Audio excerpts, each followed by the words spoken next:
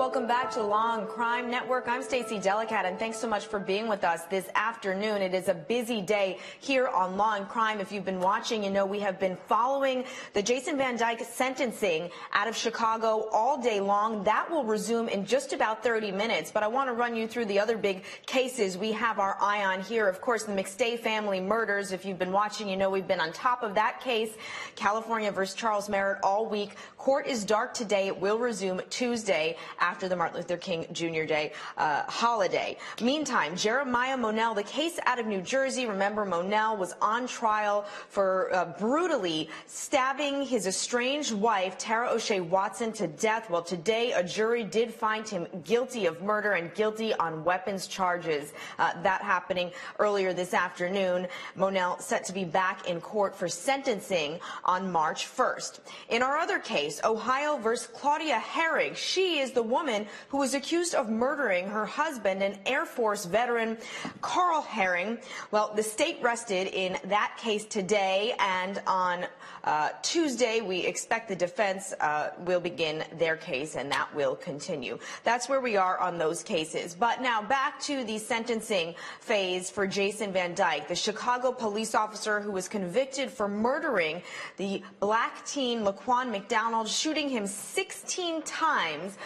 Today is his sentencing. The fact that he was found guilty last year was seen as historic because a Chicago police officer has not been found guilty of a murder in decades. Now we are waiting to see how he will be sentenced. He does face a maximum of 96 years behind bars, possibly even more than that if the judge so decides in this. Of course, his attorneys have asked for a much more lenient sentence. Let's run through what we have heard so far. Again, the judge calling a recess just a short while ago, but court will come back at 3:30. At that point, the defense will bring on their witnesses, and we will see whether or not Van Dyke himself will give a statement to the court. But so far this morning, we heard from 4 witnesses who all say they had bad encounters with Jason Van Dyke over the course of the last 10, 15 years or so. These were 4 different men who we heard from, many of them who were pulled over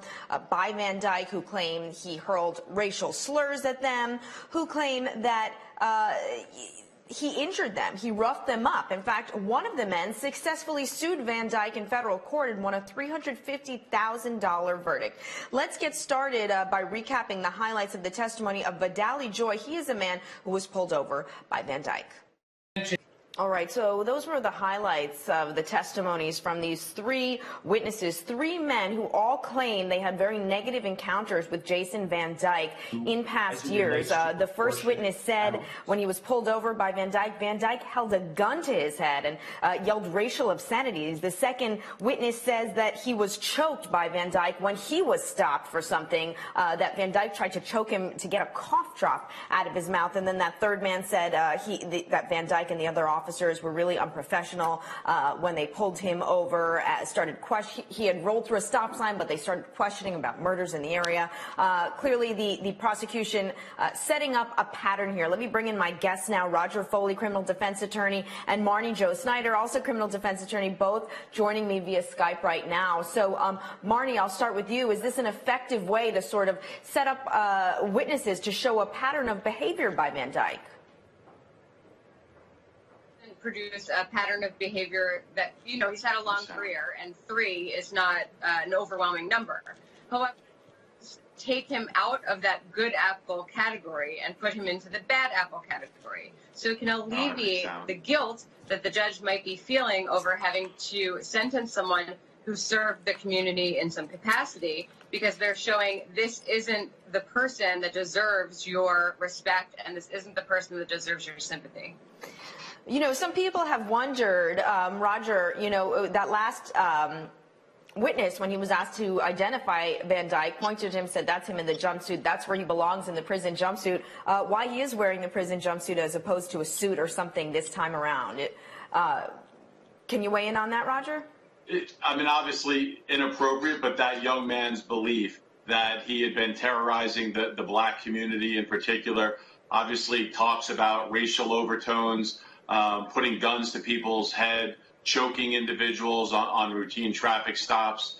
Obviously, that's the belief, and obviously it is accurate, not necessarily appropriate the way he said it, because he was just asked to point out an article of clothing so they could identify him as the person who did it. But his opinion, and rightfully so, I think many people believe.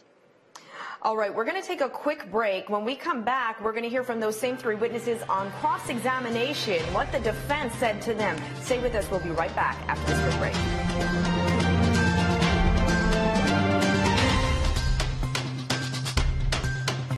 All right, so I'm back live now with my guests, both criminal defense attorneys Marnie Jo Snyder and Roger Foley, both joining me via Skype. We were just talking about whether these witnesses were effective in sort of painting a picture of Van Dyke's character as an officer, how he interacted with black men. Roger, how do you think the defense did in terms of trying to discredit these witnesses and poke holes in their stories?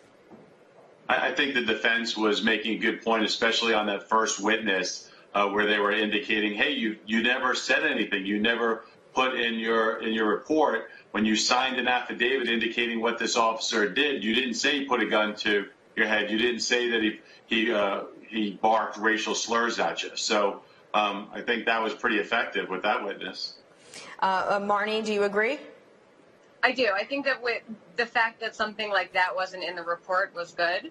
The thing that's the saving grace for the prosecution is that they're not trying to prove that those things happened beyond a reasonable doubt. They're trying to show that Officer Van Dyke was not a model officer and that he may have had racial bias and acted on that racial bias before he gunned down and murdered LaQuan McDonald.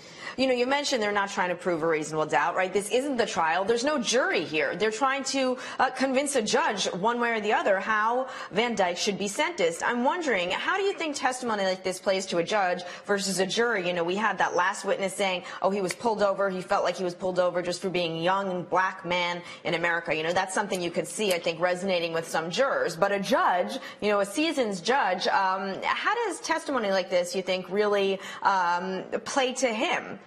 Marnie?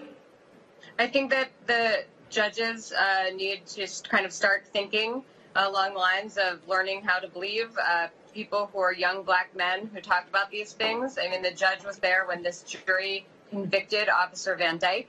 And so the idea that he would have gunned down a child also wouldn't have been something that this judge might have necessarily believed before the jury said it.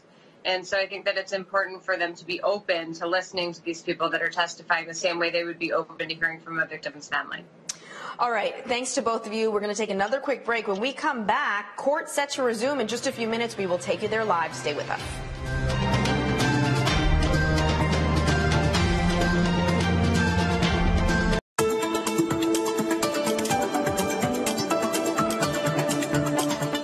Welcome back. Any minute now, the sentencing phase should resume in Chicago for former Chicago police officer Jason Van Dyke. Watching the feed, and we should get a live picture back momentarily. In the meantime, while we wait for that, let's check in with Aaron Keller to see what's coming up later on today on the Daily Debrief. I know you've got a full show. You're going to be all over Van Dyke, but lots of other stuff besides that. Hey, Aaron. Exactly, Stacey. It's been a busy day here on the Law&Crime Network. We're going to first start with the Monell verdict. This is the case where a son in New Jersey got up on the witness stand, pointed to his father and said, yes, that's the guy who killed my mother, and I saw it. The defense strategy to point to unknown DNA, to point to some other what-ifs in this case, really was not able to overcome that. So we're going to break down that verdict. Also, we're monitoring the situation in the Claudia Herrig case out of Ohio. This is a case of a woman who's accused of killing her military husband by shooting him a number of times. She fled to Brazil along with his money, but there are a lot of twists and turns in this case, including a suicide contraption that some federal agents were talking about.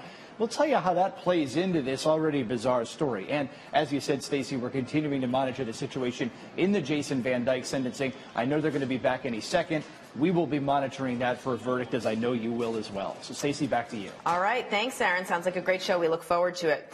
Well, we are still standing by for court to resume now, at which point the defense will begin its case. We expect we will probably hear from some of Van Dyke's family members, perhaps Van Dyke himself. That is the big question, though, whether or not he will speak. In the meantime, we talked about some of the witnesses that prosecutors called earlier today to talk about their really negative, scary encounters that they said claimed scary and disturbing encounters with Jason Van Dyke. But there was a fourth man we also heard from who got especially emotional. This is Edward Nance. He was pulled over by Jason Van Dyke. He claims Van Dyke pulled him out of his vehicle, grabbed his arms, slammed him onto his car, pulled his arms behind his back and cuffed him. This man claimed he suffered such bad shoulder injuries he had to have multiple surgeries. In fact, he sued, and in a federal lawsuit, he won $350,000. Let's hear now from him about how he described that encounter with Van Dyke.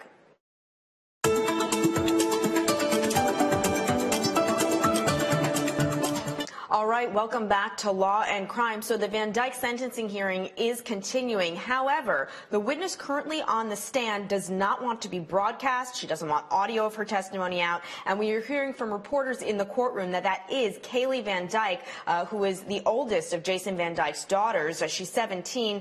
She's on the stand. She said that she will read the letter she wrote to the judge, one of nearly 200 letters of support that were filed by the defense. So we will not be hearing her or seeing her live, but we hope to get some updates from reporters in the courtroom. In the meantime, while that testimony continues, I'm joined live in studio now by Brian Buckmeyer, criminal defense attorney, and we still have with us Roger Foley via Skype. So the last witness that we saw was a Chicago Police Department evidence technician who was at the scene when one of those men who testified earlier, Jeremy Mayers, was taken into custody. Mayers claims he was choked by Van Dyke and that Van Dyke acted very inappropriately. This was a witness they brought on to sort of mitigate that testimony. So, Roger, did you think that was effective? That he was just, what is he going to say? Is he going to say that he actually saw him choking and he saw him choking Mr. Mayers and he didn't report it? He'll be on trial next week if he was to say that. This is an example of the blue line. I didn't see anything, nothing happened, and I don't, yeah.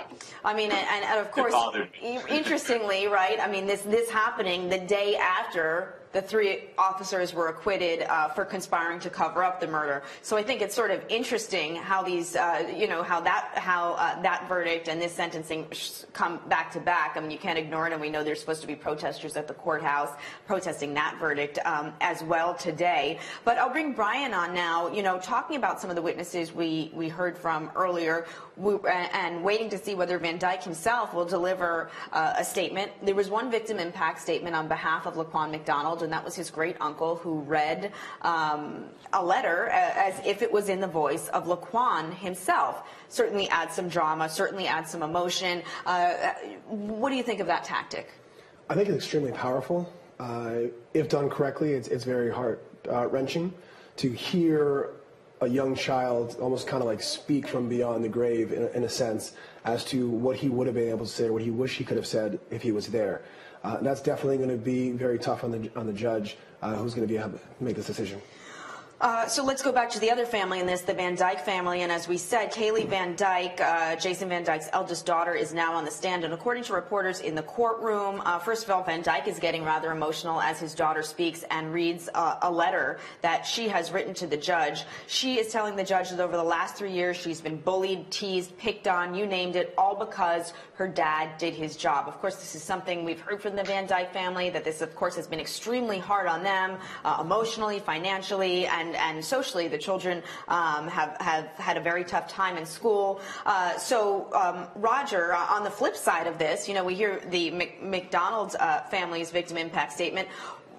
When we hear from his children and presumably his wife, who we'll hear from, and they talk about how this has torn their lives apart, how do you think the judge will consider that? I mean, does it change the fact that he was still found guilty of murder? No, I don't think it changes the fact, and I think the judge understands it's perspective. right? It's their father, it's her father. And of course she's going to be emotional, and of course she's going to believe that her father did the right thing. But the reality is a jury just found him guilty. Well, found him guilty, several months ago. But now it's the judge's job to sentence him, and I think he's going to sentence him accordingly.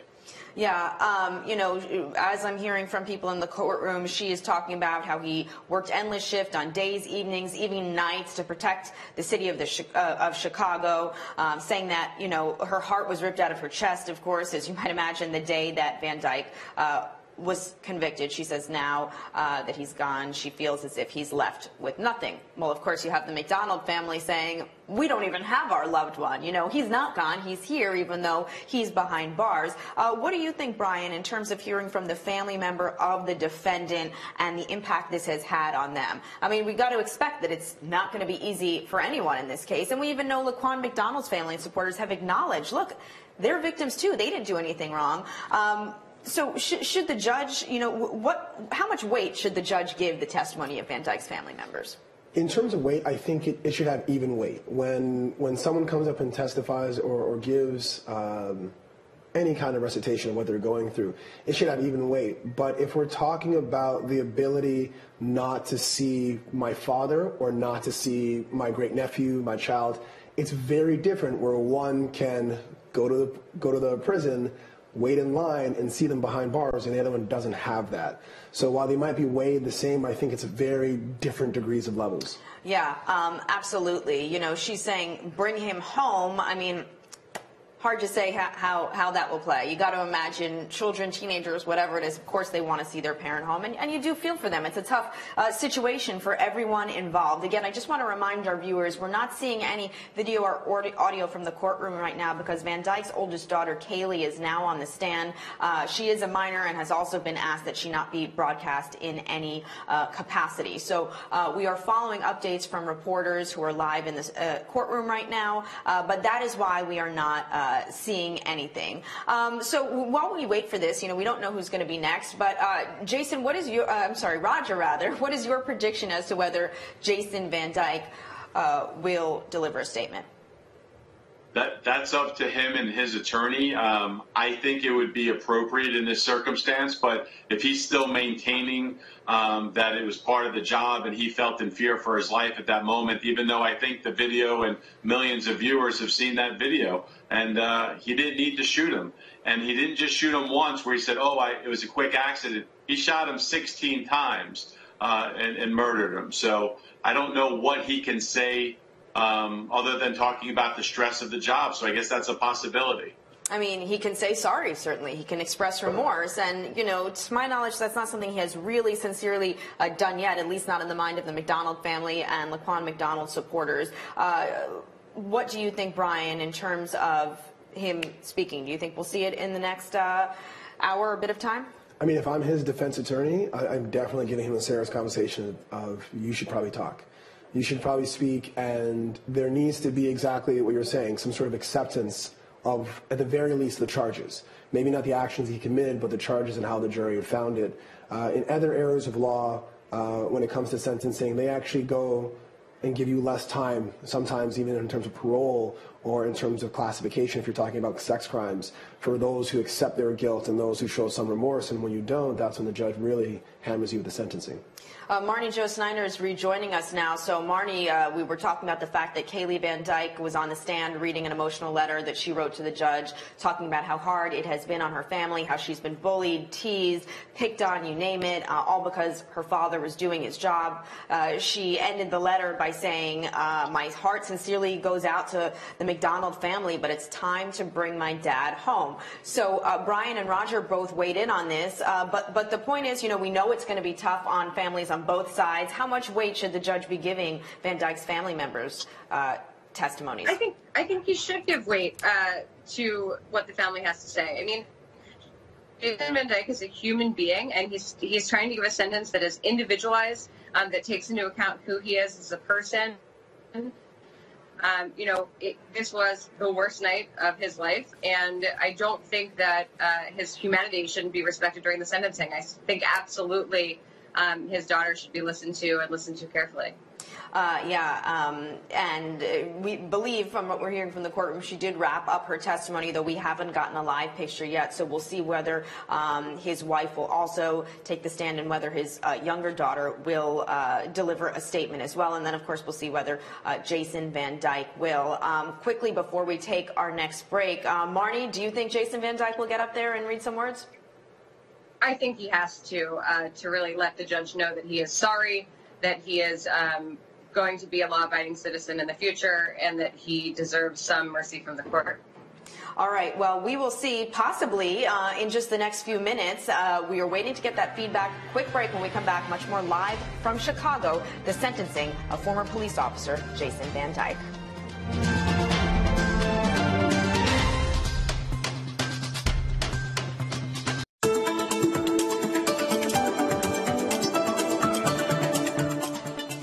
Welcome back to Law and Crime, the afternoon session. Well, court is back in session in Chicago at the sentencing of Jason Van Dyke. I have guests with me live in studio and via Skype to analyze what's going on there. We do want to say goodbye to one of our guests from earlier, Roger Foley, for being with us. Thanks so much for your excellent insight on this case and others, Roger. Thank you, Stacey. Looking forward to hearing the rest of it. All right. Well, let's take everyone back now into court. Van Dyke's former police captain, Leo Crotty, is now on the stand. All right, quickly, while the defense gets ready to call their next witness, some bizarre and surprising testimony there from Ken Watt, a former colleague who worked in court with Jason Van Dyke. I'll start with you, Brian, in studio. I mean, he said he did what he was trained to do. That's what got him in his mess. And then he said, people get the police they seek. God help the city of Chicago. I mean, I'm not even sure what to make of that testimony. What was your reaction? As a defense attorney, in my mind, I'm jumping up and down, and I'm like, what is going on? Did you not speak to this person before you put them on to talk? Like that just seems like poor preparation on their part. And I think the prosecutor did exactly what he should do, and he picked up on those exact words, and he was like, what are you talking about? Right. Like, was he trained to shoot men who were laying on the ground? Yeah. That's ludicrous. Yeah. Marnie, your take on that. I know you agree it was rather bizarre as well. Are trained to do, then God help the city of Chicago, because a jury already found that this was excessive force and second-degree murder. And it is an indictment in some ways of the police department, and I do not think that that was the witness to defend them. Yeah. All right. We got to get back live into court now. The next witness has taken the stand. All right, testimony just wrapping up from Dean Angelo Sr., a former fraternal order police president, who was president of the union at the time when Van Dyke was charged. He first met Van Dyke when he bonded out, and he talked about the fact that Van Dyke is not the monster that people made him out to be, that the media made him out to be. He's religious, he's a hard worker, he's a dad. This wasn't something he set out to do. At times, though, he almost contradicted himself, and on cross-examination, the prosecutors, brought up the fact that Angela never worked with Van Dyke when he was a cop in the field. It was only after the fact that they met.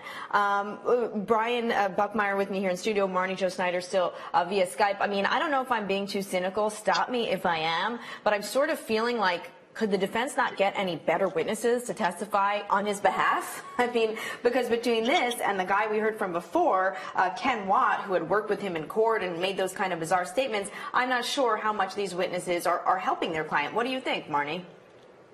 I mean, they obviously went all in. They decided that they were going to attack the verdict, and they were going to kind of speak about being a police officer generally. They weren't going to let this be an indictment of the department. And they're going to put everything on the line, where I would have called people to speak to who he is as a human being.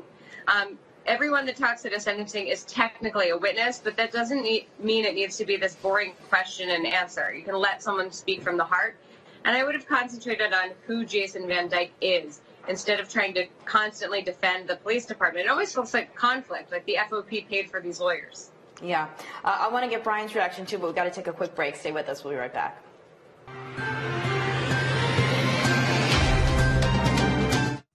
Heidi Kuffner, Van Dyke's sister, heaping praise on him as a person, about his character, how good he was to the family, kept everyone calm, talked about how this has impacted her parents, Van Dyke's children. I don't know. What did you make of this testimony, well, let me start with Brian here in studio. On the one hand, she's, saying what she feels about her brother. On the other, you've got all these people reacting in real time on social media saying, yeah, but he killed a kid.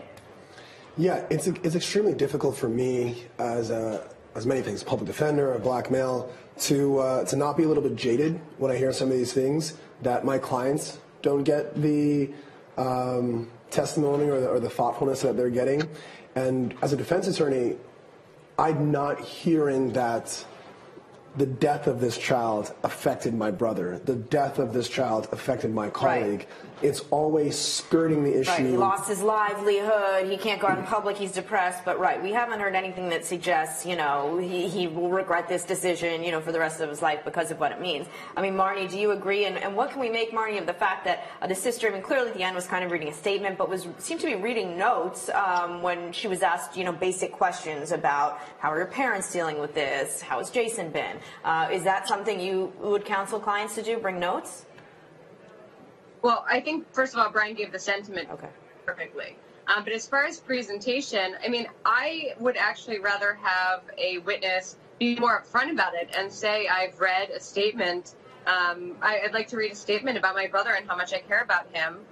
The judges know that people get nervous in court, and that way you can be heartfelt and put it together instead of being interrupted by a lawyer the whole time. This is so disjointed. It's a very strange presentation. Yeah. Will the judge be swayed by that? Probably not. I'm sure the judge has seen this before and has to understand that people, maybe get nervous or whatever it is. Jason Van Dyke's father, Owen Van Dyke, is now on the stand. Let's go in live. Owen Van Dyke, Jason Van Dyke's father, obviously asking for leniency, saying his son is not the monster the media makes him out to be, and the prosecutor makes him out to be, and then also going on to say at the end here that he doesn't believe his son was tried under the right guidelines. A little strange. It seems like we're well beyond that part in this case by then. Do you guys agree, Marnie? I do. And I don't care whether I am thinking about appeal or mounting an appeal, then I just don't put anyone up to speak at sentencing that can't speak to someone taking responsibility or having feelings of remorse, or at least being sorry that something happened and reaching out to a victim's family. So I just really don't know why they were put on the stand. They should have been put on the stand to say that they love Jason Van Dyke, they care about what happens to him, and they want him home. I didn't even hear that. So it's just not, I don't see that it's going well for the defense, but maybe they know something about the judge that I don't. It's a good point. And all of these witnesses from the family going on about his history, his schooling, the diverse community he grew up in. How relevant is that at this point, Brian? It is to some extent, but I agree with Marty that the way in which they do it is completely wrong. I'll say it flat out. The police officers probably should not have been there to testify. I would have gone strictly with just the family members, and the first words that come out of their mouths should have been them turning to the family of the victim, Mr. McDonald, and saying, I'm sorry. My son, my brother, my brother-in-law committed this horrible act, and we understand and we feel for you. But let me tell you about the man that he is and why I'm asking for leniency. Right. And no one said anything about the McDonald family except the daughter who, wasn't on camera. We read, some comments about what she said. I just want to say the current Fraternal Order of Police president's now on the stand. So now we're back to the cops. We were talking about this briefly. The order of this, they're going cop, family member, cop, family member, family member. Do you think it's a little bit out of sync? I'm getting, stuff about his personal character and then back about how, he did whatever he could to protect the FOP, right, Marnie? Yes, I would have put on the most emotional people either first and ended with Van Dyke, or put them on last so that they can plead for leniency. That emotional part, has to really impact the judge, and I would have way less police officers. Yeah, it's like just when you kind of start to hear something interesting, whether it's the sister or the brother-in-law, then we go back to something perhaps a little drier. Okay, I want to thank both of you for being with me here this afternoon. Brian Buckmeyer, Marnie Jo Snyder, it's been great having your analysis. We do have the Fraternal Order of Police current president on the stand. After that, it is likely Jason Van Dyke himself will deliver a statement. Stick around. Aaron Keller coming up with the Daily Debrief. He will take you back live to Chicago. You won't want to miss miss it. We'll be right back after this short break here on the Law&Crime Trial Network.